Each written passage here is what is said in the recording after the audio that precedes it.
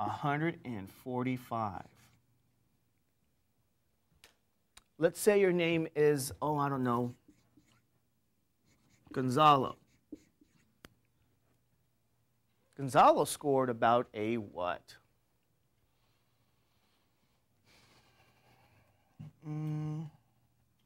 Gonzalo scored 100.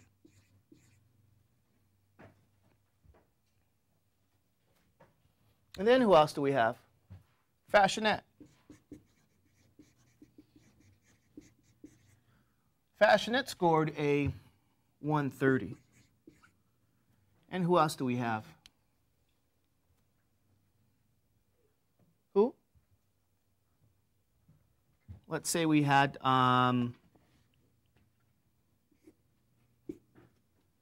anybody want to volunteer? Oh no. Maybe we'll just pick a name. Let's just make one name up. Tom. Tom scored 90. Tom scored maybe what, an 80? Tom scored 80. How do we create, first of all, well, let's do this. On the standard scale, what does Yazdi get as a grade? She has an A, is that true? And she's happy. How about Gonzalo? What does he get? A D. Okay. Fashionette? And then Tom? Fantastic. Okay, that's the standard scale. Now, let's look at the curve scale.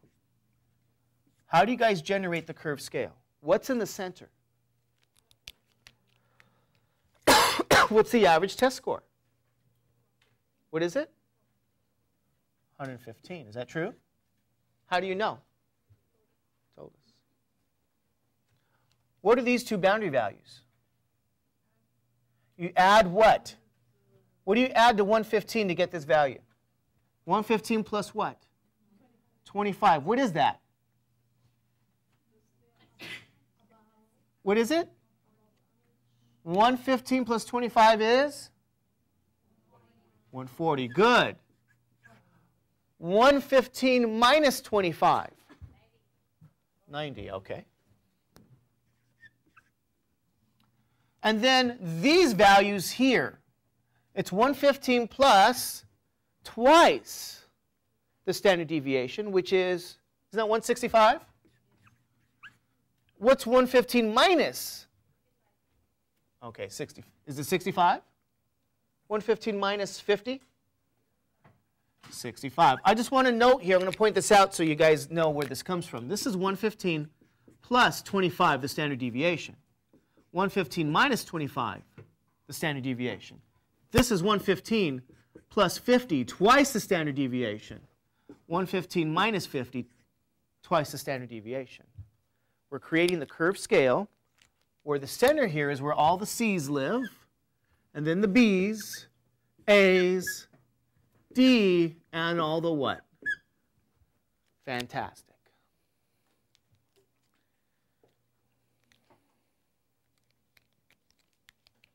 Okay, you guys okay with this?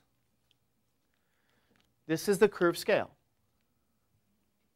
So tell me now, how does Yazdi feel if we use the curved scale here to get a curved grade? Yazdi, how do you feel? Why not? Where does Yazdi, guess what she gets? Yazdi gets a what? She gets a B. She's upset because on the standard scale, she would have got a what? And then she's getting a B now on the curve scale. How does Gonzalo feel? Why is Gonzalo happy? Because on the curve scale, what did he get? He's here. He's 100. He's in what range? The C range.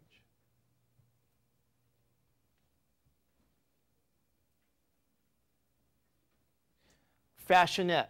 What's her story? What does she get? Is she happy? No. What about Tom? What does Tom get? Anybody know what Tom gets? Why does Tom get a D? 80 is between 65 and 90. Is that true? This is where Tom's score is. he gets a D. So here's what's happening. This is just an example of what the curve score can do, and it usually does this. What it does is it creates what? What does it do to everybody? What does it do?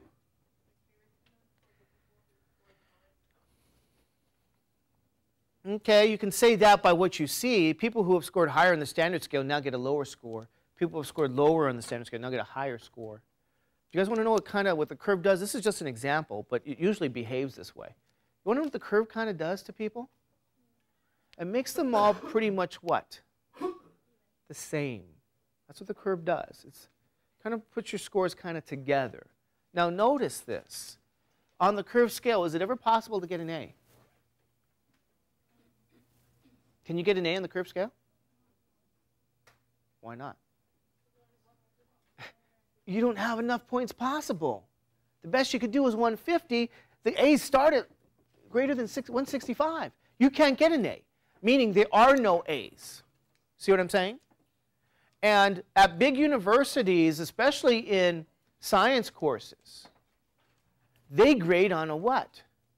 Curve. Always, always, always. They grade on a curve. And what they do is they'll make the test super hard so that, guess what will happen? The mean will be kind of low. Consistency will be what it is. But the effect is that nobody pretty much gets a what? Gets an A. The best in some of those courses you could do is a B. You know, and the good news is, well, nobody really may not get a fantastic. The worst you could do is about a D. So what they do is they try to see where all of you are in relation to one another. That's what the curve does, because it factors in it uses the center and how consistent the scores are, how everyone does in relation to one another. The criteria there is that to get in the school, they require certain things to be satisfied. You have to be a certain type of student just to get in. So they're trying to really weed out the people who are really out here from the rest of the group. Okay? And very often you may not even get an A. The best you can do is a B. And a lot of people will pass, they'll get C's. But it affects your GPA. So you may have somebody at a big university who has a GPA of 3.1 or something. That could be a very good GPA. See what I mean? Because the high GPAs may not even be possible because of the nature of the curve. So whenever you ask your instructors now, from now on, hey, do you grade on a curve? First of all, you're going to know what that means. What does it mean? A curve is based on what? The mean and the standard deviation, the center and the consistency.